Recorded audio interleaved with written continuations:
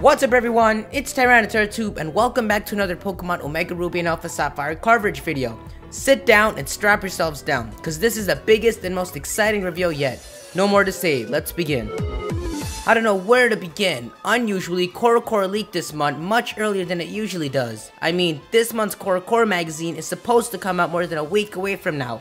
Not only do we finally have gameplay, but also new Mega Evolutions confirmed, and some of them are mind-blowing. Let's start off with these Megas. First up, we have Mega Blaziken. Oh, this guy, I think we know enough about him. First off, we have 3 new Mega Evolutions confirmed. First up is Mega Sceptile, possibly the most epic one in this leaking. Upon Mega Evolving, Sceptile turns into a Grass Dragon type and gets the ability Lightning Rod. To go with this new Dragon typing, its overall physical appearance becomes enhanced into a more serious, powerful looking Pokemon. Sceptile was originally looked at as a fast Gecko Pokemon, but in its Mega form, it looks much more intimidating. Its tree-type tail changes into an Evergreen styled one, also resembling the base design of an Ankylosaurus's tail with that hard hitter at the end. Just imagine this thing using Iron Tail. Orange pinstripes also grow around Sceptile, and the simple yellow bulbs it once had multiply and grow darker towards its tail. Its eyes turn orange and its pupils begin to bring out that dragon look more. Its leaves also have this orange tint and become much longer and sharper, with even some resembling a sickle.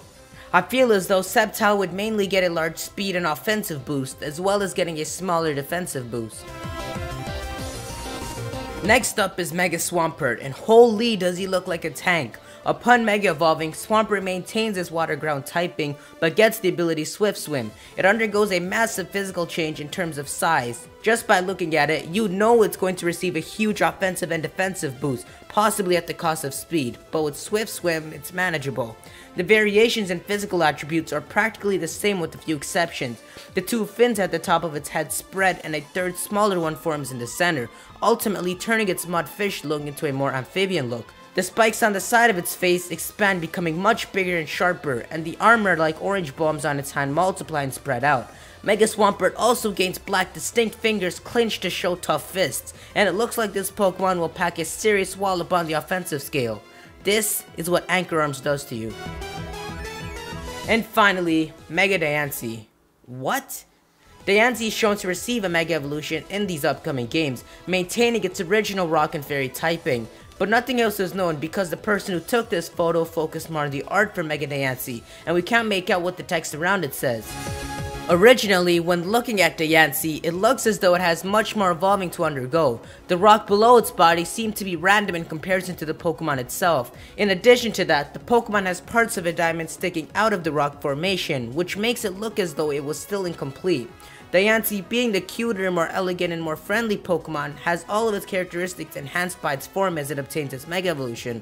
For starters, we can finally see its feet in this image, confirming that its lower half isn't just a rock. The diamond covered in carbon has fully bloomed into a larger diamond formation with a longer diamond surrounding it, branching as a larger diamond dress. The round stone on its head forms into a heart while it retains a similar body shape and design. The long ribbons complement its fairy attribute like it does for Sylveon. This overall leads me to believing that Diancie will receive a balanced boost after Mega Evolving, almost equally increasing its defenses, offenses, and slightly speed. Moving on, these new Kyogre and Groudon forms are known as prehistoric forms, and are said to be the results of a regression called Ancient Devolution. This makes me think that Kyogre and Groudon were originally like this around the time they first fought, centuries before the games take place, and maybe Team Aqua or Magma find a way to reawaken their original forms. But it only makes sense that Rayquaza also had a prehistoric form like Kyogre and Groudon. They all participated in the battle centuries ago, and they both went into a deep slumber. If Kyogre and Groudon underwent changes during this time, Rayquaza must have as well. We've already gotten news of Delta Emerald being trademarked for safety purposes, so it's clear that Rayquaza's primal form is going to revolve around Delta. And finally, Steven has an added goal in this, revolving around learning more about Mega Evolutions, and at one point in the game, he's shown to use a Mega Charizard X against you. Now that we've got the news over with, it's time to speculate. It's what I do best. When Game Freak initially revealed Mega Venusaur, Mega Blastoise, and Mega Charizard, they hid the fact that Mega Charizard was actually one of 2 Megas Charizard could have. Since these leaks don't reveal any Megastone names, it's possible that one of these starters may be split into 2 Mega Evolutions as well. If this were to happen, I feel like Sceptile would be the one to have a second Mega Evolution. Charizard was the only one to receive a typing change of the Kanto Megas, and Sceptile here is shown to be the only one to receive a typing change of the Hoenn Megas. It would just seem out of the ordinary if Charizard was the only starter out of every generation to receive 2 Mega Evolutions. Diancie. Why Diancie receives a Mega Evolution in this game is beyond me. No Generation 5 or 6 Pokemon have gotten Mega Evolutions, and only 3 Legendaries even have Mega Evolutions. If anyone in the Kalos region were to get a Mega Evolution, it would be Zygarde, but nope, Diancie. But think about it, maybe Diancie is linked to the existence of Mega Evolutions in Pokemon Omega Ruby and Alpha Sapphire. Maybe Diancie will become a part of the main plot and adds in the twist of Mega Evolutions. Diancie does have a movie coming out in combination with the Wi-Fi distribution, so maybe we'll see a Mega Diancie in the movie. Never know. Here's a few things to think about. Why does Steven have a Mega Charizard X? Out of all the Mega Evolutions he could have, we all thought if he were to have a Mega Evolution, it would be Metagross, considering that's his signature Pokemon, just as how Gardevoir was Dianta's signature Pokemon.